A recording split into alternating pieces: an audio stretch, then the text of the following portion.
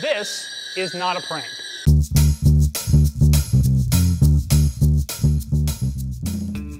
I need to borrow your hoverboard. Our introduction to a levitating skateboard came via Marty McFly. He's on a hoverboard! In the 25 years since Back to the Future 2, the world has longed for a skateboard that floats on the air. The desire is so strong that last year's Funny or Die hoverboard prank garnered more than 14 million page views. Funny or Die did it using special effects. Now a California company called Arx Pax has created the HENDO hoverboard. The HENDO hoverboard is the real thing. And to prove it, I took a spin in it myself.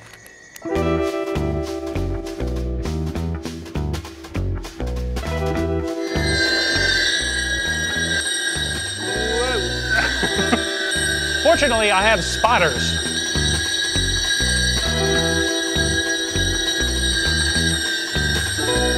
Whoa. Perhaps we should just leave this to the pros.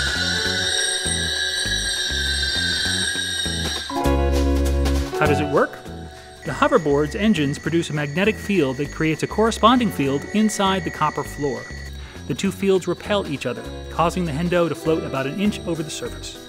Isn't science wonderful? Starting today, 10 lucky Kickstarter supporters will have the opportunity to buy one of these suckers for the low, low price of just $10,000. Remember, this is just a prototype. At nearly 100 pounds, and with a battery life of about 7 minutes, you won't be taking this hoverboard to the skate park.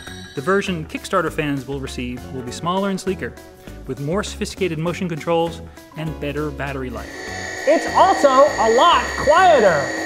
The bad news? To get their hands or feet on the HENDO, they'll have to wait until October 21st, 2015, the day Marty McFly arrives in Back to the Future 2. For more tech tips and tricks, check out yahootech.com. I don't think Tony Hawk has anything to worry about.